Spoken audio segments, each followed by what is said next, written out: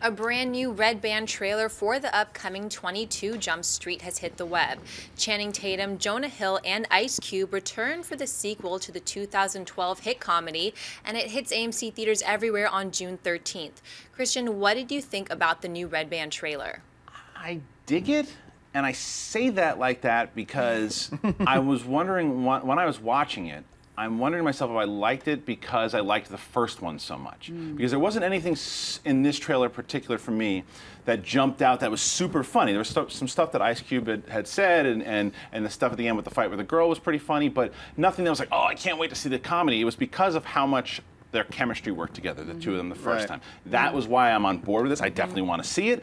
I just didn't take anything back from this trailer that made me go, oh, this is definitely a comedy to see, because comedy sequels are notoriously very hard to do. Sequels are hard to do. Like comedy sequels, there's a handful you really can. Austin Powers 2. Like what can you really throw out there? Analyze this, analyze that. We talked about that one. Yeah, it's tough. Mary?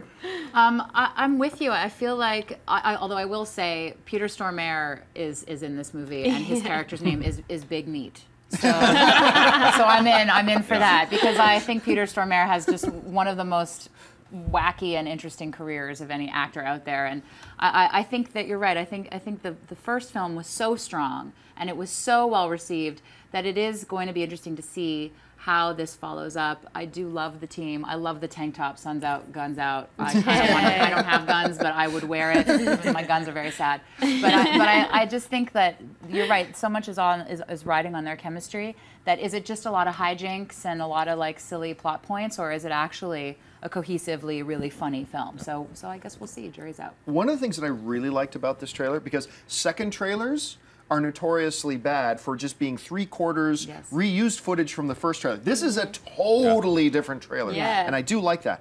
But I gotta say, the first 20 seconds of the trailer when they're in that therapy session, that did not work for me. I thought this feels forced and lame. And then once I got past that, it took me a while to warm up to the trailer, but then I really did. So then I watched the trailer again, turned away from the computer for the first 20 seconds, then just started watching it from after, and I loved it after that. So yeah, weak start to this trailer, love the finish, but I am looking forward to this movie a lot.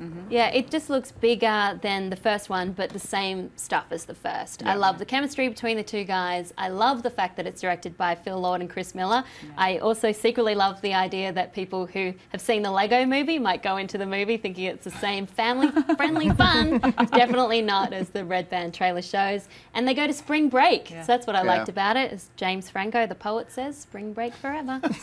Hey everyone, if you liked this video, click that thumbs up button and make sure to subscribe to our AMC Movie News YouTube channel.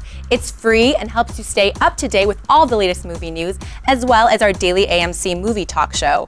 Also, make sure that you follow us on Facebook and Twitter to stay up to date with all of our special promotions, contests, and prize giveaways.